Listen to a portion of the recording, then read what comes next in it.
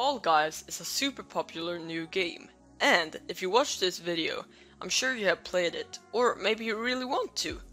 Our goal is to help you win the most of the rounds you are playing on Fall Guys. We will go over 10 tips and tricks that will help you win every round of this really fun battle royale game. If you learned something that you didn't know before, be sure to smash the like button and subscribe to get more gaming knowledge. Enough of me talking now, let's get into the video. Number 12. When playing Hoarders, 2 out of 3 teams qualify. You can either try to make your own team win, or you can try to make the team that is on last place at the moment lose. Either way, you need to have ball control.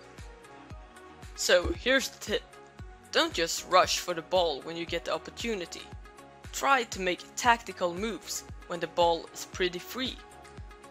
Number 11.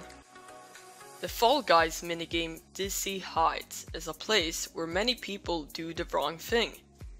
When you run through the turntables, you should run the direction they're going, even if it's a longer way to the finish line. Oh, please, never go against the way they're going, because that will only make life harder for you. Number 10. You just gotta jump on the fence/rails when playing the map Seesaw. That will help you so much that you don't fall by other people pushing you. You also get more in the middle of the map, and that is really good because it's a faster way to the finish line. If you're not really sure you can land on the fence, that's okay. Do what felt best for you in the beginning, but try to learn how to do it later. Number 9. When you're at the World gig and are jumping over the beams, one trick that may help you is that if you stand in a good way, the beams may be able to launch you forward, so you get ahead of everyone. Note that this can backfire and be bad for you. I really do recommend trying it for at least a couple of times, so you know if it works. Number 8. When playing the Seesaw, you want to have patience and be smart about it. If everybody is going left, then go right. You shouldn't follow the crowd in this scenario. Before we move on, I just want to tell you my main trick for this one. When you jump on the Seesaw, you should jump facing sideways, because that will give you a better grip, so you can easier go to the next one. Number 7. Fruit Shoot is a trickier map, just because there is giant fruits coming at you when you're also running up an escalator going the wrong way. I got a really good tip for you who have a hard time finishing this map. If there is a big fruit coming at you, dive sideways and try your best to dodge it. You should also try running either the left or right, because those purple pyramids will give you a little bit of protection. Sometimes though, you will get hit by a fruit, and there's nothing you can really do about it. Number 6. Tiptoe is the minigame where you guess the path to get into the finish line.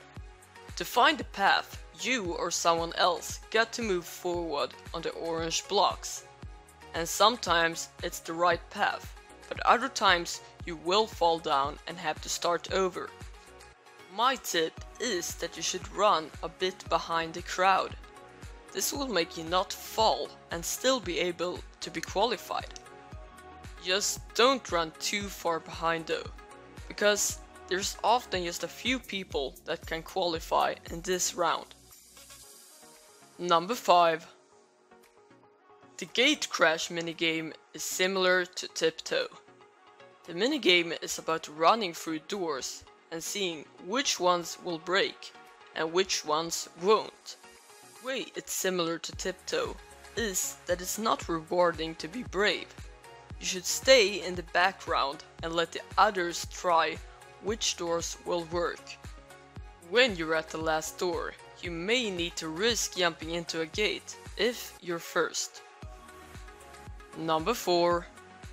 When jumping on downward slopes, it will give you momentum so you can get down from them faster. Be careful though not to jump when there's too many people around, as it's really easy to get knocked down by other people. You can also try to dive just before landing to get a better balance. Number 3. Become the goalkeeper of fall ball. When playing fall ball, you should try to become the goalkeeper to save the ball from going in. Not many people want to do this, but that's exactly why you should do it.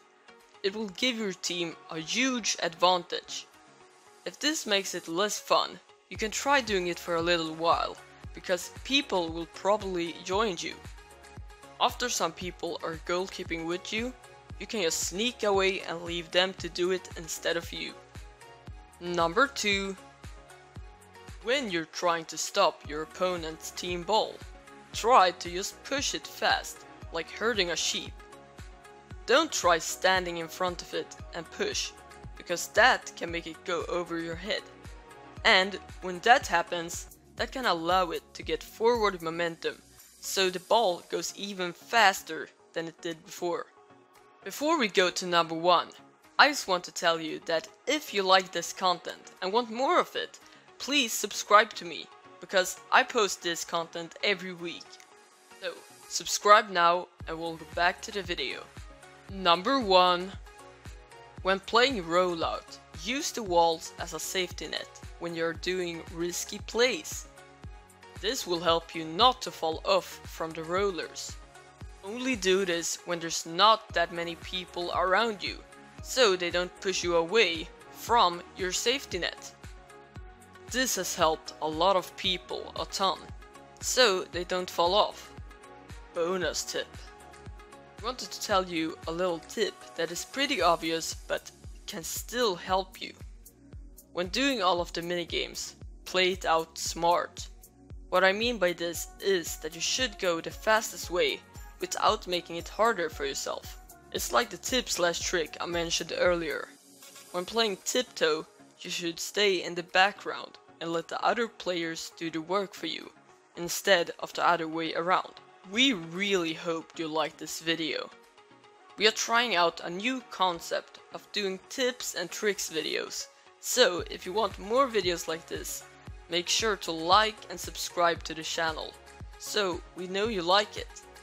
Thank you for watching. Stay safe.